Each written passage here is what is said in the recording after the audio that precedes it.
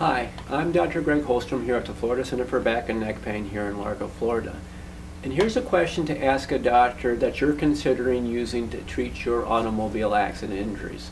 And the question is what diagnostic test do you use to help document patient injury? And the answer to that question here at the Florida Center for Back and Neck Pain is it depends on what the injury is and what would be best to help the doctor arrive at a diagnosis and develop a therapy plan to help the patient.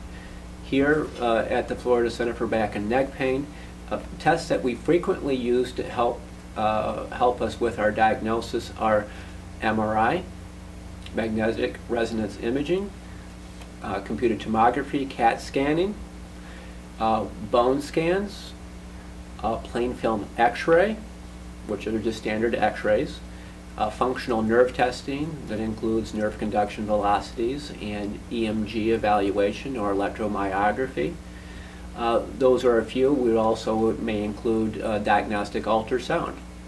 All these tests can be very helpful in confirming a diagnosis, but they also provide objective information that shows injury, which is important in medical legal cases.